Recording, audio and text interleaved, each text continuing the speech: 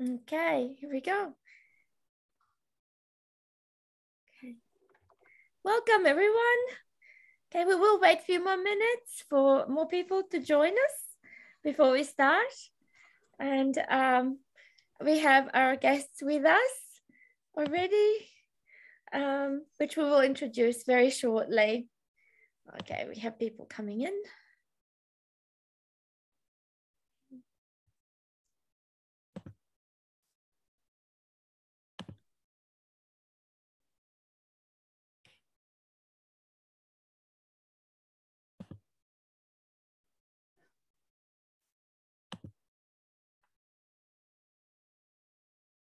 Okay.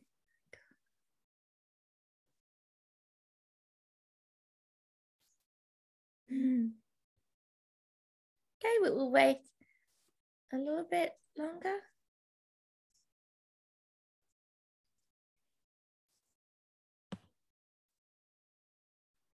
Okay, there seem to be, here we go. Okay, Net, you happy to start? And then I'll just keep letting people in as we go. Okay. Sure. Thank you, Nita. So it's my pleasure to open our session today with opening karakia. So that's kia ino tātou, mori oho, mori tū, mori ora kia tātou, haumi e, hui e, tai ki. Okay, great. Well, welcome everyone.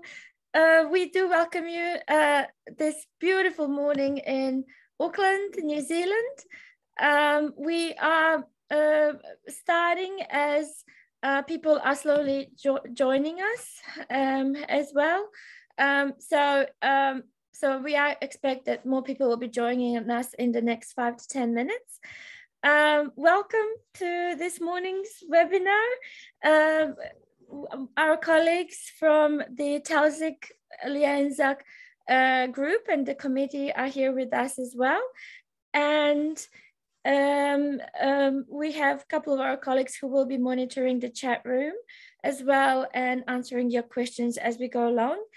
Today, we have a great privilege and honor to welcome our colleagues from the OCLC. And I can very confidently say that this is a very first international webinar LIANZA session this year. We do hope and are working on inviting more guests and our colleagues and presenters from around the world in the next year as well. Today, we welcome our guests from the OCLC research team. They are senior program officers, Titia van der Werf from Netherlands and Dr. Rebecca Bryant from Columbus, Ohio. So we have a guest from Netherlands and a guest from US. I believe it's a midday and evening for them in their different time zones. This session will be extremely interesting because it will introduce and give us opportunity to learn about very exciting and very large scale projects and research projects that OCLC has conducted in the last year and the previous year, ever since pandemic started. Both Titia and Rebecca have conducted research and also have published a series of reports and publications and have also presented at a few conferences this year and past year that I know. That really address global trends in the library sector in the past few years, and particularly focusing on the impact of the COVID on various aspects of librarianship. Now, today I'm introducing first Titia. Titia has really a broad experience in librarianship of more than 30 years. Titia is primarily interested in digital libraries, digital scholarship and librarianship, and open access and open science in libraries. So she will introduce the new library model that has stemmed from the research that OCLC team has conducted in the past couple of years, and that will be an extremely interesting thing to hear. After that, Rebecca will talk about research information management network and the RIM related research projects that she has been heavily involved in the past few years. You are all welcome to unmute your microphones and join in the conversation throughout their presentations. Both Titia and Rebecca welcome your questions, whether through the chat room or basically just as a part of the ongoing conversation. They also have prepared several questions for our New Zealand audience as well. They would like to hear from you. They would like to learn from you as well. So this is more like a professional share, meet and share a session where we all learn from each other. So I really welcome this morning our colleague Titia from Netherlands, and I will share my screen briefly to introduce Titia's presentation. So just be very patient with me. Just a moment. There we go. So I'm sharing my screen, and here we are. Titia, the floor is yours. Very, very good. Thank you so much, Neda, and thank you all. So this is a fantastic opportunity to engage with you all, with the LIANZA community, and it's a great pleasure to be here virtually with all of you. So next slide, please. So Rebecca and I propose to present to you today some of our recent research projects, looking at them through the lens of the shift to open. The shift to open in libraries is about the growing impact on libraries and their communities of open access, open government data, and open science policies. And we are seeing this impact more and more in our different areas of research. I will talk about the New Model Library project and highlight the increased importance of open content due to the COVID pandemic. The pandemic really amplified the shift to open in library collection directions that already was underway.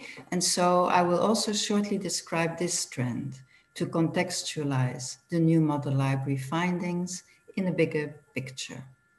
Rebecca will talk about her work on research information management and highlight the growing impact of open science and open access in that area.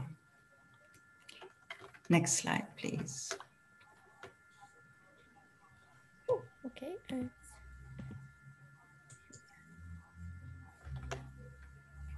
Yeah, so before we start off, let me first briefly introduce you to OCLC Research and what we do. Next slide, please.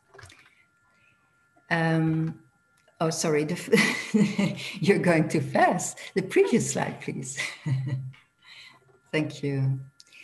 So OCLC Research has one purpose: to accelerate and scale library learning, innovation, and collaboration so that library leaders and professionals in the field can recognize and understand strategic trends, change operational practice, and effectively serve their communities. Next slide, please.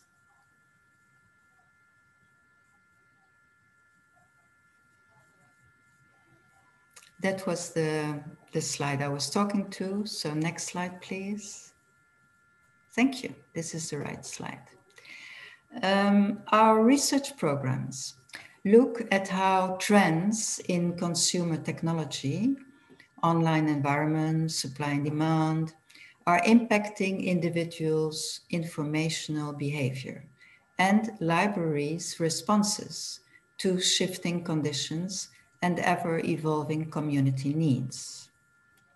Our research is also technical.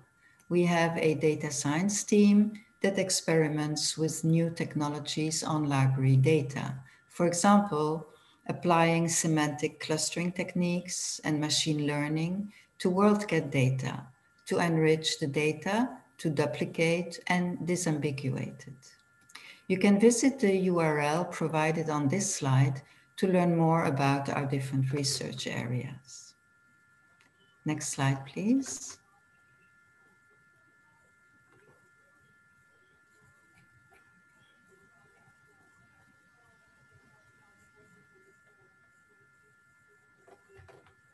So to accelerate and scale library learning and collaboration, we have the Research Library Partnership and Web Junction as our engagement channels.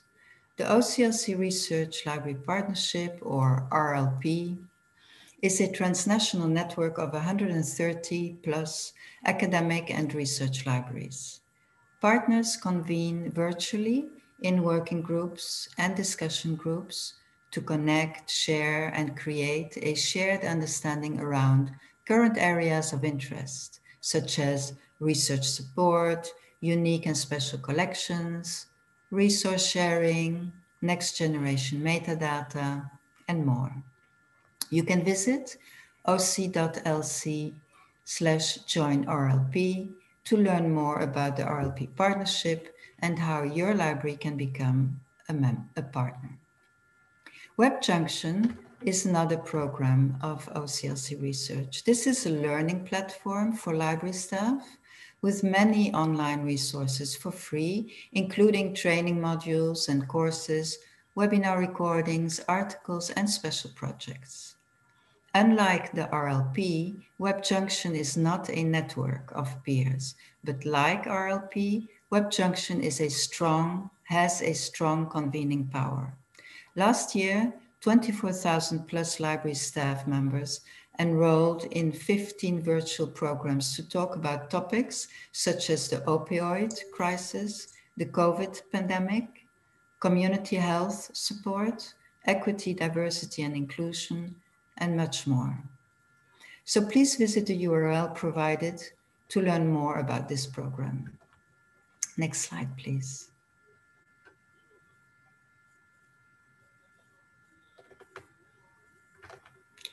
So finally, we publish reports that consolidate our research findings in several areas. All are available as free downloads on our website using the links that you can see on screen. Our two most recent published reports are the New Model Library Briefing and Research Information Management in the United States, and we will be discussing these in this presentation. Next slide, please. Okay, so let me start with the New Model Library project. As a part of our work in documenting how libraries as organizations operate, adapt, and evolve, we wanted to understand how the pandemic will change the library model. Next slide, please. How will it change the essence of what libraries do and how they function as a result of the social and economic changes brought about or accelerated by the pandemic? Last year, we interviewed 29 library leaders with representation from libraries around the world. And our key questions to them were, how do you respond to the new operational context in this pandemic situation? And what do you envision for your library moving forward as a result of changing practices and environments? Next slide, please. The themes that came up in the interviews fall into three areas of experience: work, collections, and engagement. Next slide, please. So work experiences emphasized library staff work experiences. The pandemic revealed needs that informed library leaders about future staff priorities, such as work flexibility, staff well-being, training for the future, challenging traditional divisions of labor, and rethinking organizational structures. I'm giving a very high level overview now of the findings. If you go to the report yourselves, you'll find much more detail. Next slide, please.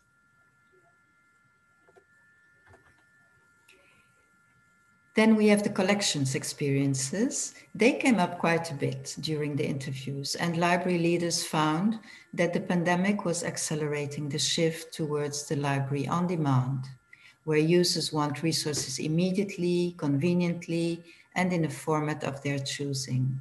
They indicated a future model library focused on realizing the full potential of e-resources, finding innovative ways to connect the community to the physical collection, and investing additional resources for loanable technology to support internet access and online activities in order to close the digital divide, which the pandemic has amplified.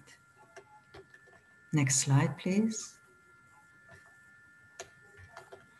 And finally, engagement experiences. Having seen the strengths and weaknesses of virtual engagement and the power and limitations of the physical building, library leaders understood the need to shape strategic, complementary engagement opportunities going forward. They underscored the necessity of a hybrid approach to engagement around space and virtual experiences. The pandemic revealed the essential role of libraries as a community hub, and moving forward, this role should be retained. Finally, library leaders and staff partnered quickly with external parties of all sorts to address changing circumstances due to the pandemic, and this highlighted the need to partner with a purpose. Moving forward, leaders plan to be more intentional about new and existing partnerships to ensure that they add mutual benefit. Next slide, please.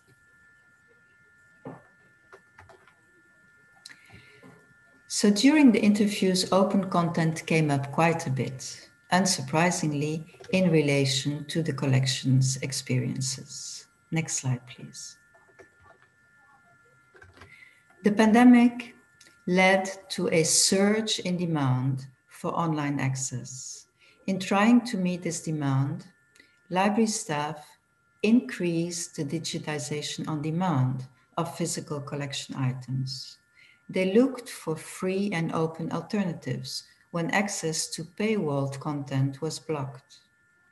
And the interviewees reported an increase in demand for ebooks and experienced the access limitations to them. So they became more determined in negotiating increased access and sometimes even unlimited access per title. They worked in consortia to be stronger, and in some cases this was done at the country level. Next slide, please.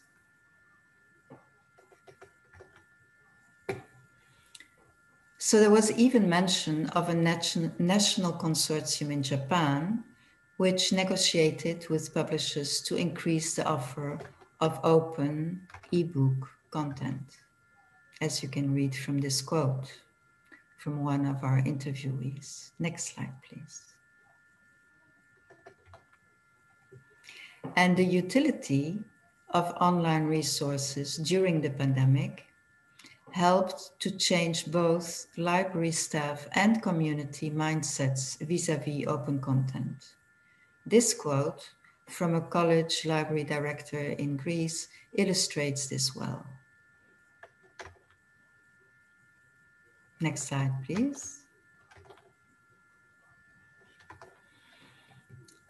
So, what library leaders learned from these collections experiences was the need moving forward to acquire and support open content strategically in tandem with paywalled content.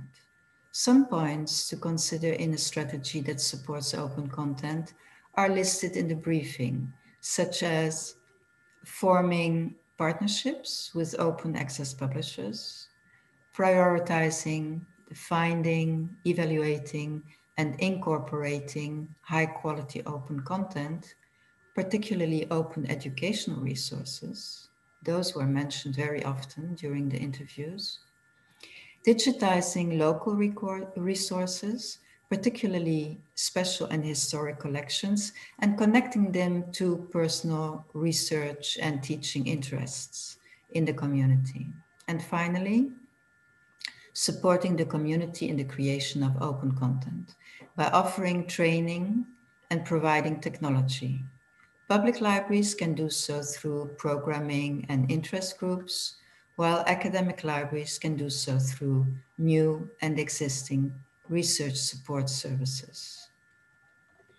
So I would be interested in hearing back from you, from the audience, what your experiences are with open content during the pandemic. So if you feel like sharing that in the chat, that would be really great, and we can talk about it later. I will continue with the presentation now. Next slide, please. So the points I just mentioned are reminiscent of the findings from our open content survey from 2018. This survey was an initiative of OCLC's Global Council. And as you might know, we are a member-governed organization, and our members are represented in regional councils and a global council. And the council members very much support and guide our work.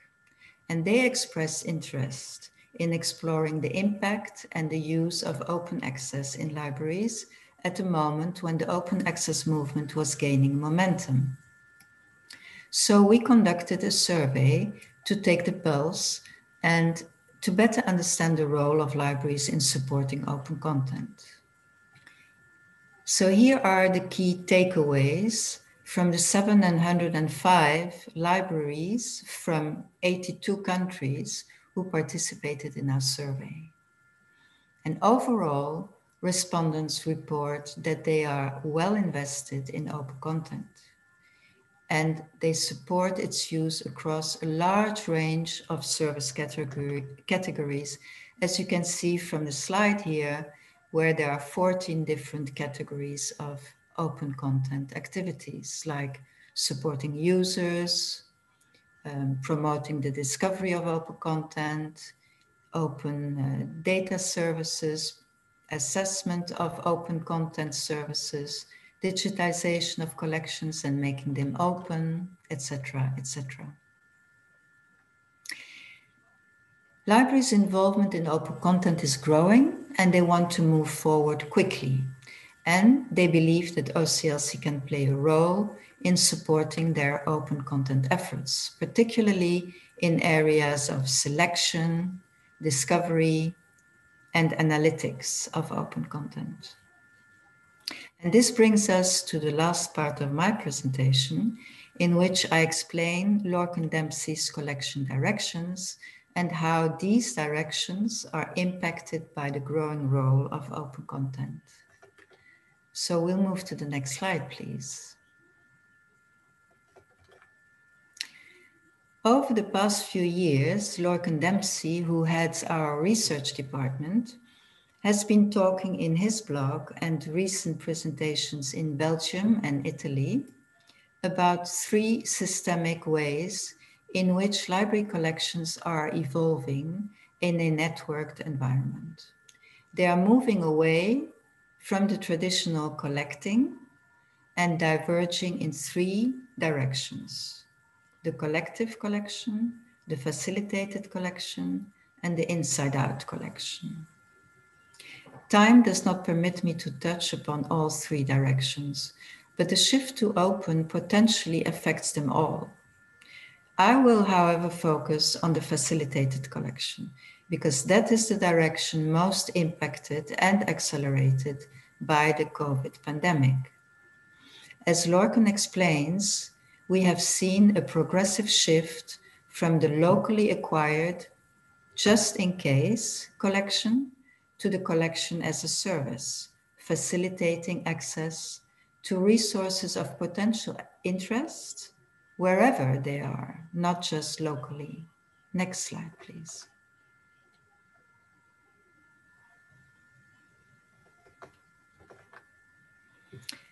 The goal of the facilitated collection is to optimally satisfy user needs from a facilitated network of resources, whether they are locally sourced or collaboratively, whether open or paywalled, rather than to rely only on the careful construction of a locally acquired and owned collection. This facilitation includes a broad array of services: resource sharing, interlibrary loan, demand-driven acquisition, pointing people to a range of freely available resources via LibGuides, for example, or more purposefully coordinating access to open resources in a national open educational resources search engine, for example, or so on and so on. And several pressures in the current environment encourage the trend towards this facilitated collection. Obviously, the budget pressures, but also the move online, which the pandemic has amplified, and the shift to open, which is amplified by open access, by open government data and open science policies, and a focus on the readily available. As we have learned from our user behavior studies, an online environment favors the immediately accessible and convenient wherever it is available, and therefore it privileges open content. Next slide, please.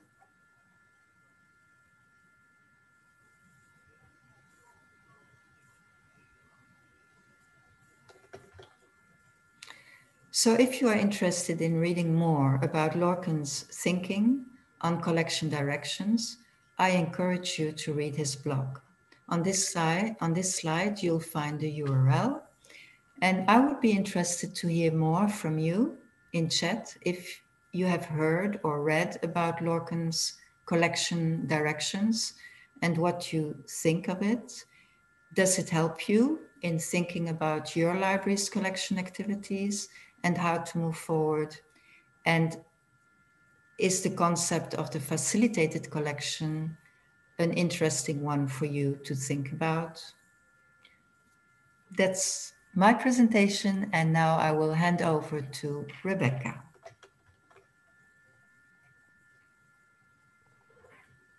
Hi, Titia. There was one question that came up, or comment, a couple actually. Donna said that she had the example that they've had difficulty accessing course text over lockdown, and it's led to the formation of an OER group to better promote these in New Zealand. And Siobhan Smith said she's seen more interest in controlled digital lending as a result of the pandemic. So sharing those out in case you have any comment. I'm going to get my camera fixed here for just a minute. I didn't get the first question, but the full digital lending, we did not hear about that during our interviews. Okay. That came up later, actually. Our interviews were conducted in 2020, and this whole digital lending issue started coming up later. But it is very interesting, absolutely. I will read all what's in chat. I haven't had the opportunity to do so while I was presenting, but I will certainly read the chat now. All right. Okay, so I think you can see my screen. Can someone verbally tell me that they're seeing just my slides and nothing else? Yes, we are seeing all good. Okay, great. No, we are seeing your next slide and your notes, but is that a problem? Nope, but this is better. Yes, so, this is better, right. Okay, all right, so wonderful. Hi, I'm Rebecca Bryant. I'm going to be talking about open science and open access mandates and how in my research, I've been noticing these are influencing research information management practices.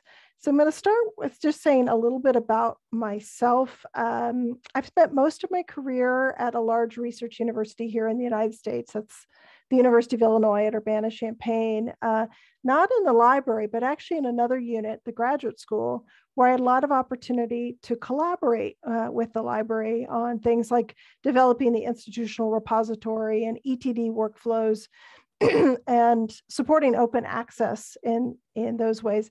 I also spent a couple of years as community director for ORCID and have spent time as the project lead at Illinois implementing our RIM system. And so all of these things are things that sort of make my interest in this area sort of logical. So I'm starting with just making sure we're all on the same page about what I mean by research information management. Our new report out just a couple of weeks ago defines it in this way: as a system to support the transparent aggregation, curation, and utilization of data about an institution's research. In the US, we call these lots of different things. In Europe, maybe where you are, this is a thing I'm actually curious about, you may call these CRIS systems, you may call them RIM systems.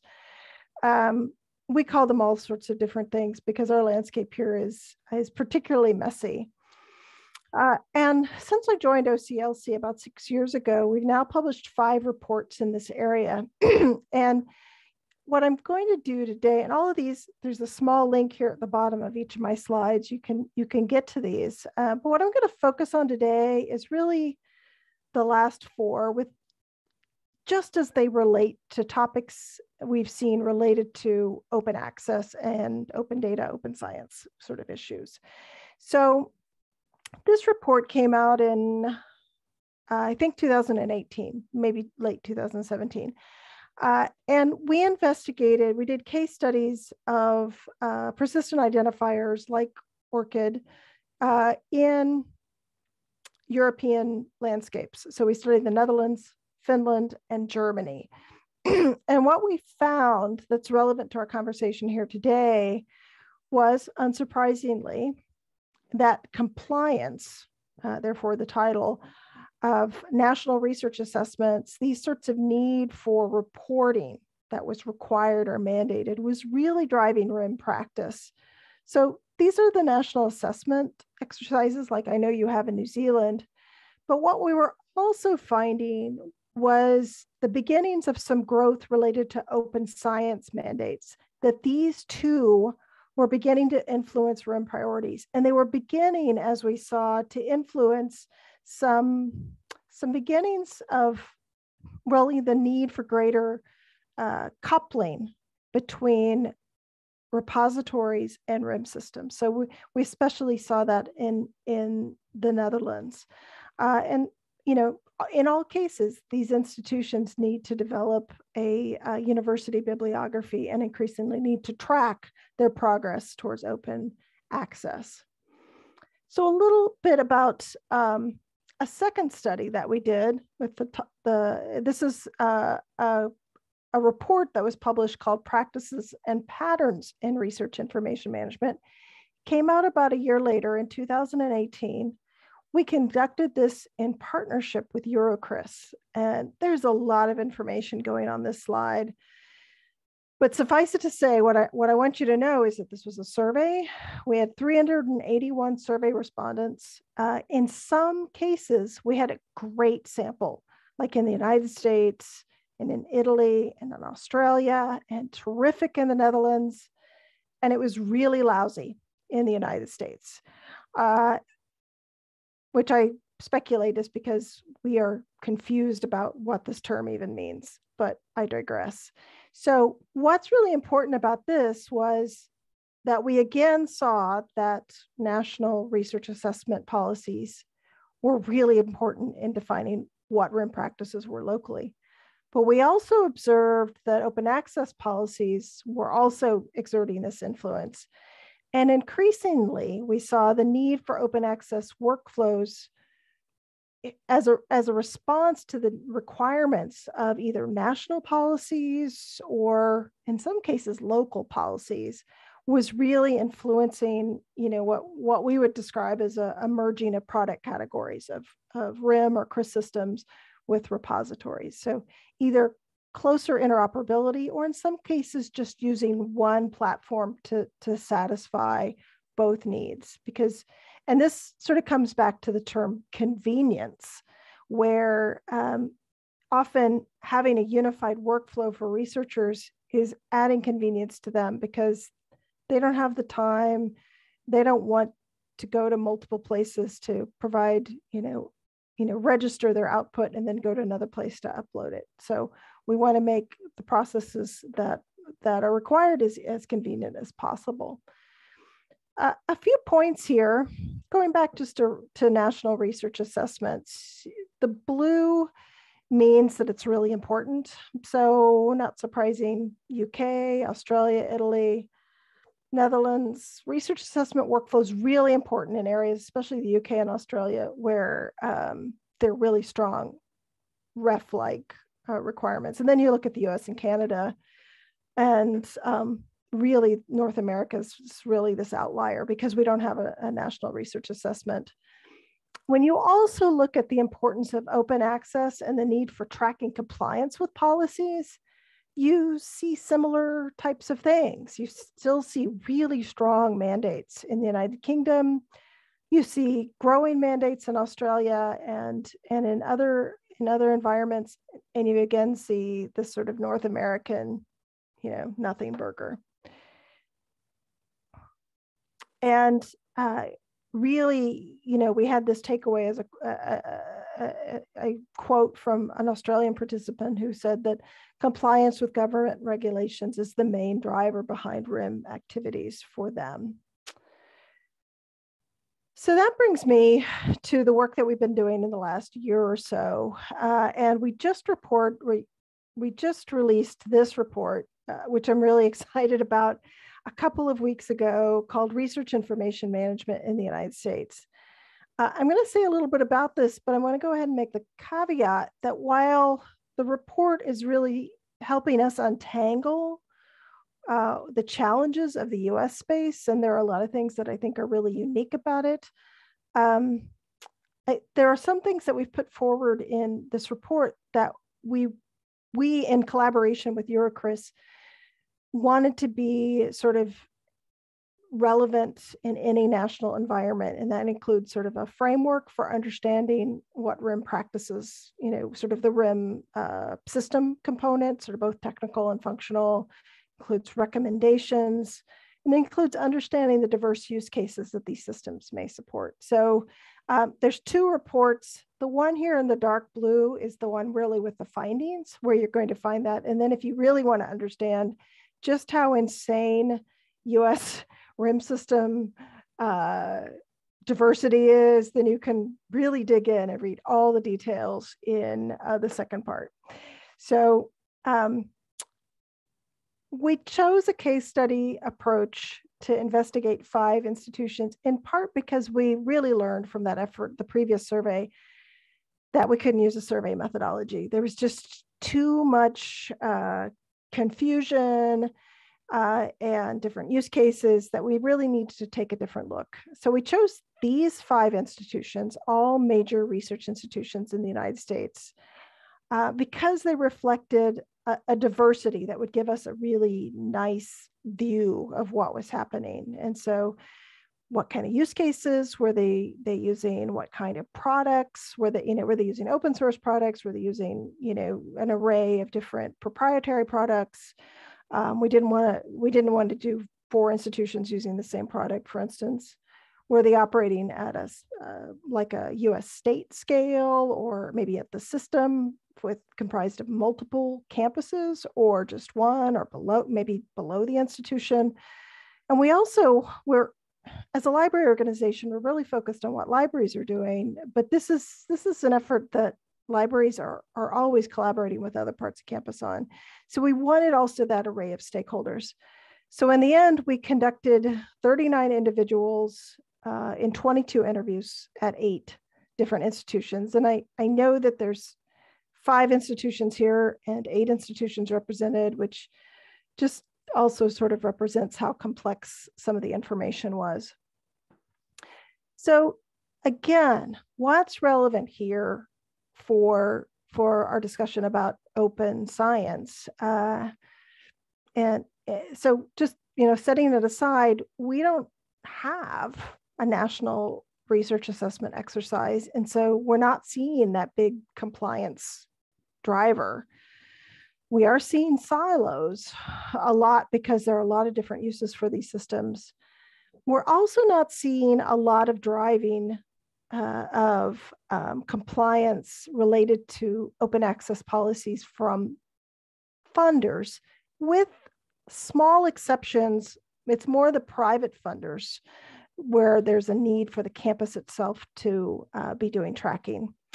But instead, what we observed in our case studies were that institutional open access policies are influencing the development of workflows to help make the registration of publication metadata and then the upload of green open access content into a local repository. The goal is to make it more convenient. And so we're seeing much more interoperability between the RIM system and the repository. So that closer coupling is something that we're observing. So one of the key takeaways also of this report is that we discovered 6 use cases. So faculty activity reporting, annual review process, a public portal, where you can expose all of the researchers at your institution and all of the neat research that they're producing. And that can, help improve the reputation of your institution. It can also help promote team science. So those are some goals for that. If you have that metadata, you may want to reuse it on a website, for a department or program. So we saw that. And of course, we also saw the support for strategic reporting and decision support. For us in the US, this is usually just for reporting for the institution because we don't really have that same need to report externally. So for us, it was really about strategic planning and understanding the strengths of the institution, not for compliance monitoring. That's an important use case, but it's just not one we're seeing much of in the US. And then finally, we think that these open access workflows represent a really important RIM use case that sort of stands on its own. There's kind of a lot going on in this slide, but you can see at the top, those are the 6 use cases in the same order. On the left are the 5 institutions we did case studies of. And what you can see is a lot of saturation of most of the use cases, with the exception of compliance monitoring. And we saw it in just the tiniest of ways there at one institution at California. But we did see growth in these open access workflows, with 2 that are in place and 1 that is probably coming at Virginia Tech University.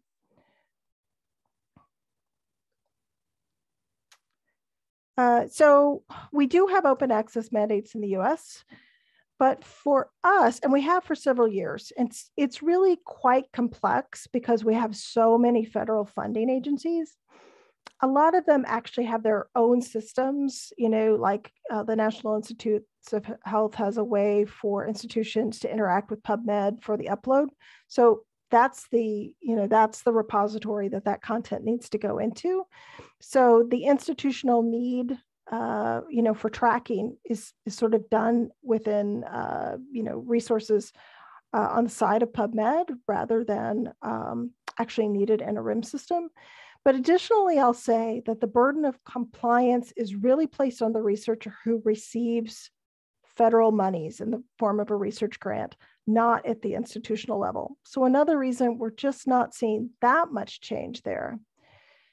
But the University of California represents a really interesting example. And you're probably all familiar with the University of California. It is the largest higher educational system in the US. It is absolutely immense, with 10 research universities and more than 250,000 students. But they have, so there's 10 campuses, each with their own library, but they do have a central library hub in the form of the California Digital Library. And what I find really interesting about this is that in 2013, California, the system, announced that it would create an open access policy that required that all faculty, and then a couple of years later, all researchers, 22,000 at any given time, have to deposit their works within the institutional repository. But the policy also says it needs to be as convenient as possible. So there's that convenience again. The result was that the California Digital Library built an interoperable RIM repository joint system. So, and my guess is that some of your institutions are doing something very, very similar, either with your own repository or maybe with Figshare. But they use elements for metadata harvesting. They take that information, they contact the researcher and say, hey, here's your publication, it's eligible for deposit. Here, click here to deposit, and then a real simplified workflow. And again, this is managed on behalf of all 10 campuses for all of those researchers.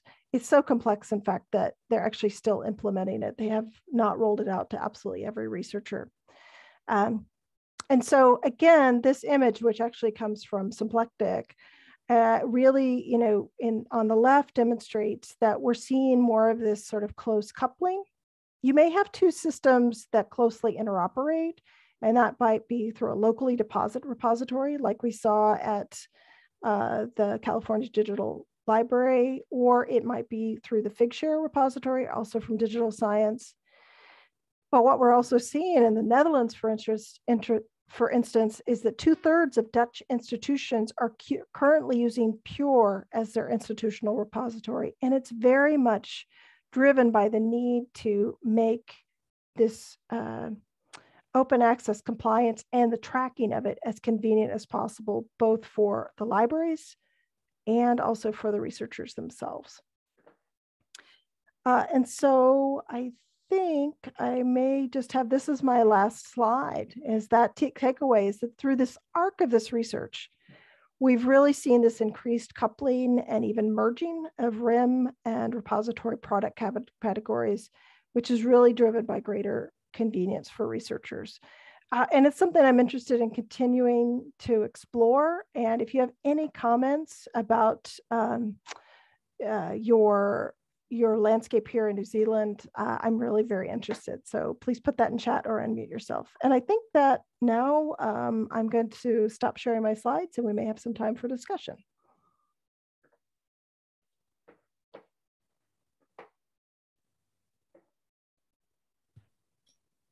Wow, was really amazing. Thank you, Rebecca. It's been really, really fascinating to see the scale of the research project and the actual essence of the findings is really interesting. Now, what I could recognize actually through all the data you have shown us and findings that here in New Zealand as well, at least based on my experience, is that very similar shifts have happened in this year and the last year, and also that really enhanced collaboration between the libraries to maximize the mutual benefit of use of resources and resource sharing and supporting each other in subscriptions, accessing content, sharing content has been quite noticeable as well. I would really like to just thank you for both really insightful presentations. We really don't get to hear often in New Zealand such a really broad and wide overview of what's happening out there in other regions and other areas of the world, especially now we can't visit them and we can't network with people. We do have a few more questions coming through, so I will just pass it over to my colleague Siobhan. Siobhan. Yes, kia ora. Kia ora. I just wanted to talk a little bit more about the New Zealand research in relation to two things you brought up, and one is around the RIMS institutional repository infrastructure, and the other is in terms of open access, which I think myself and I think it was Philip have been commenting on. So just in terms of RIMS systems and institutional repositories, New Zealand is interesting. Now, I must admit, I'm only speaking for the 8 universities. I'm not including the polytechnics and other private training institutions here. But for the 8 universities, 7 run symplectic elements. My university, Otago, is the only one that doesn't. We really technically don't have a mature RIMS system at all here. And there is a project called the Otago Research Information, ORIS, what's the S for? Service software, I don't know. And we're also in the process of an RFI for our institutional repository because we're running on a very old, highly customized version of DSpace. So back about 10, 15 years ago, somebody can correct me on the date, a Consul, which is our collective university librarians, put forward money and allowed all the universities to collaborate on developing institutional repositories using DSpace. That is why pretty much all 8 universities have had a DSpace institutional repository, but many are moving on. A number of them have moved already into Figshare. Looking at the RFIs that we've received, it looks like the big 3 that we've received is Exploro, Digital Sciences, Figshare, and also Elsevier's Pure. And I really noticed, particularly with Exploro, but also with Pure, and that real, as you said, that kind of the fact that a RIMS and an institutional repository is separated, you really see that convergence happening, particularly in those 2 products. And it'll be very interesting to see how this progresses at Otago. In terms of as I said, other universities, some I think are still running their DSpace as well as Figshare, and I think some have wholeheartedly adopted Figshare as their institutional repository and have workflows already sorted so that that talks to their symplectic elements. Open access in the New Zealand is interesting. I did link to a paper that came out that was a Consul sponsored paper by a collective of librarians, including from the University of Otago, Richard White, which basically found that 2 out of 5 papers are made open access from New Zealand research. And the reason why our OA is so much lower is because we actually haven't, in some ways, it's kind of interesting. We're kind of a hybrid between the US and the European experience in the sense, yes, we do have a national research exercise, PPRF, but unlike, say, the REF, there has never been any pressure for open access, either through things like the REF or through our major funders. Now, major funders tend to, most roads lead back to our Ministry of Business, Innovation and Employment, MB. There's the Health Research Council as well. There's a few there, but yeah, for the vast majority of our funders in New Zealand, they are New Zealand funders and they do not have OA mandates. So there's no stick and there's no carrot, other than the fact that the research that Richard and co have done have kind of indicated that those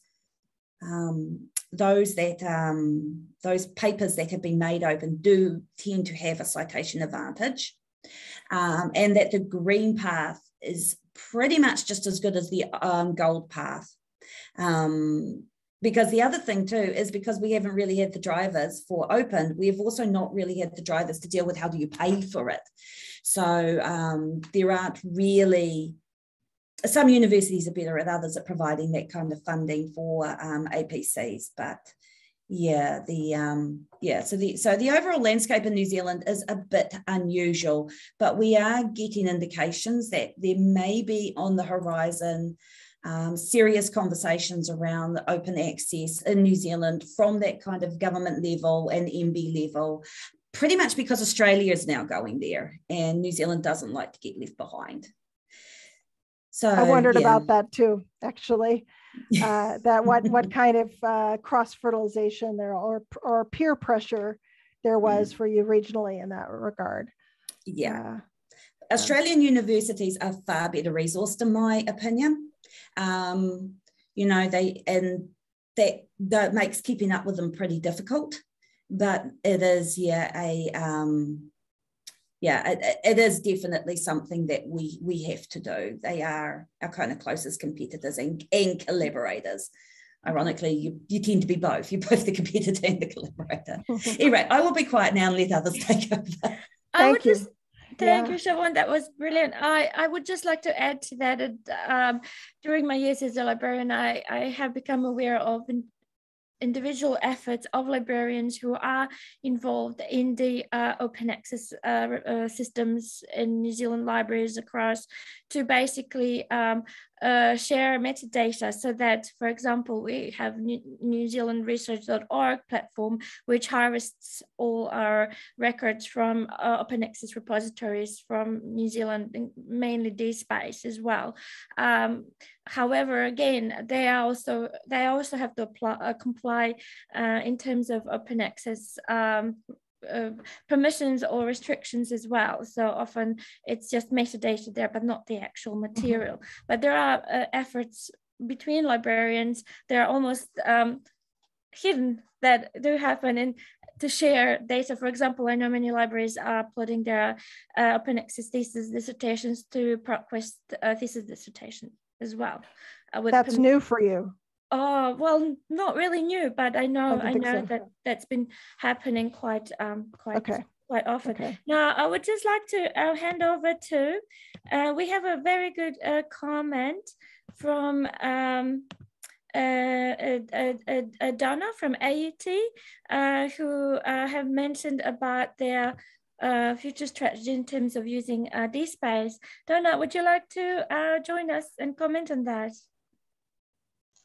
Can you hear me? Yes, we can. Okay, I'm on a different computer, so I'm not really the one to talk about it, but I work on a scholarly communications team. At AUT, we try to be open source, so we won't go to Figshare, definitely not Pure. But yeah, we are sort of in the early new year looking at repository tools too, to link the repository and research elements. It's a big task to do. Anyway, we're developing our own sort of in-house system where when you deposit into DSpace, it transfers all of that to research elements. So we're trying to make life easier. At the moment, research elements doesn't work well for green open access.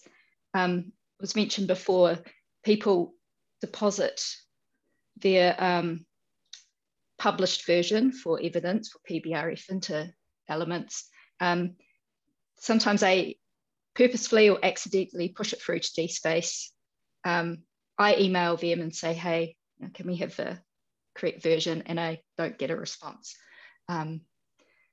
most of the time. So we're just trying to push that green. We've also got an open access mandate, a policy going. So it's just a way to try and increase green open access in our repository. Okay, we have a comment from Rachel from University of Auckland. Rachel, would you like to join us? Hey, Rach. Hi. Nita, I was just listening in the background and commenting just to say hi to Donna and here at the University of Auckland, we are using RT2 with DSpace and elements. So when you're ready to start looking at that, get in touch if you like, and we can have a chat. I appreciate that. This is a new product for me. So not one I've seen used in the US or Europe. So glad to know. I'll be digging around for it. Thank you. Oh, fantastic. Great. I just wanted to say that this actually brings up an interesting debate. And I remember attending eResearch Australasia a year or two ago. Rachel, you might have been there actually. It was actually Macquarie who led it. And it was around this kind of debate around open source, build it yourself versus going for a vendor software as a service option. And the question was, it was actually around data repositories, although as we know, the line between an institutional and a data repository is blurring quite quickly as well. I think Figshare is probably a stand-up example of that. But they were wondering why, for instance, nobody in Australasia was seriously using Dataverse. You know, the primacy of the likes of Figshare down here. And it really is an interesting debate between those universities who feel that they want to use the open source software and they feel that they have the resourcing to sustain it because open source is free like a puppy, as they say, versus those libraries who are very much about, in principle, we would love to support open source, but we don't have either the IT expertise within the library or that kind of IT expertise within the university IT services in order to be able to go down that route. We really need to go for a vendor solution where we just pay them a chunk of money every year and they do it for us. Yes, we understand that our own personal little needs may not end up on the roadmap, but we don't have to worry about what happens when, because this is one of the reasons we have to really get rid of DSpace. Well, not get rid of it, but we really need to do something about it as such. I can't say get rid of it. We might still go for a DSpace cloud option yet. But it's so highly customized. We actually have nobody in the university who can work with it. So we are currently contracting out to a gentleman called Kim Shepherd, who pretty much all the New Zealanders here will know, who I'm probably talking about. And that our DSpace is probably one sneeze off Black Plague, to be honest.